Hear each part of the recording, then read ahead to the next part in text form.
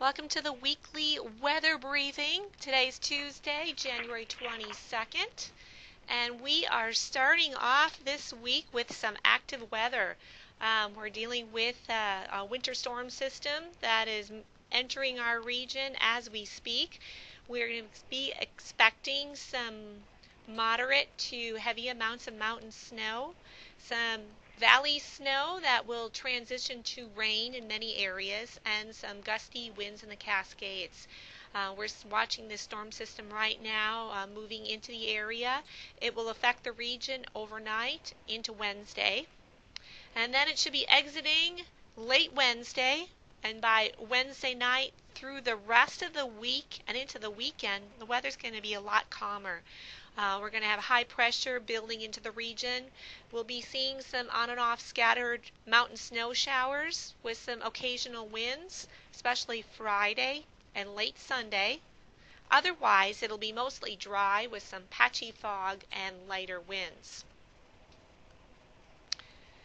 So currently this is the map of our weather highlights across the region. The areas colored in pink are the winter storm warnings where we're expecting the heaviest amounts of mountain snow. So from the mountains in northeast Washington and across the Idaho Panhandle, they're going to get the brunt of the heavy mountain snow.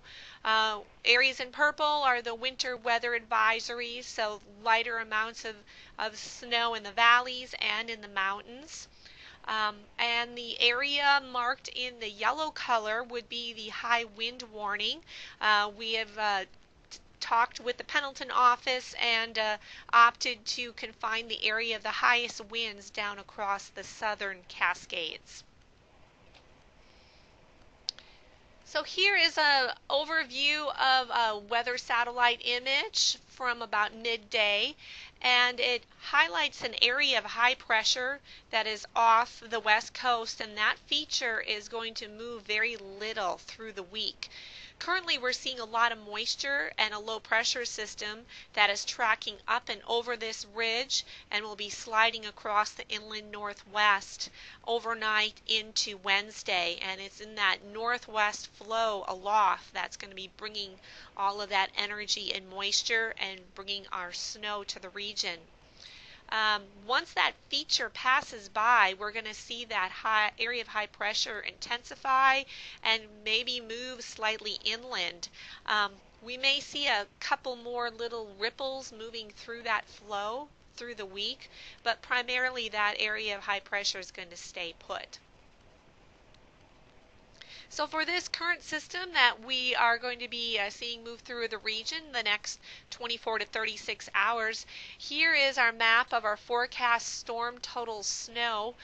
We updated it a little bit from this morning, but there was just minor changes. So we're going to see a lot of snow in the northeast Washington mountains and the Panhandle Mountains. They're going to see the brunt of it, along with near the crest. A lot of it's going to be on the Seattle side, but right near the crest they're going to be seeing some good amounts of snow as well. Lighter snows in the valleys of the Cascades, and then we see those snow amounts steadily increase once we get from Colville to Spokane to Pullman and points eastward. So we'll be seeing that precipitation increasing later this afternoon and early evening, and it's going to continue through the night. As for the winds, we're expecting the winds to pick up on the backside of this low pressure system, this storm system, late tonight into Wednesday morning. And we highlighted the areas of the peak winds, primarily across the Columbia Basin, Spokane area, the Palouse. We're going to see from 30 to 40 mile per hour wind gusts. The highest gusts are going to be across the Cascades on those exposed ridges that we could see maybe about 50 miles an hour, but the better area is going to be down across those southern Cascades south of Yakima that are going to experience those stronger winds.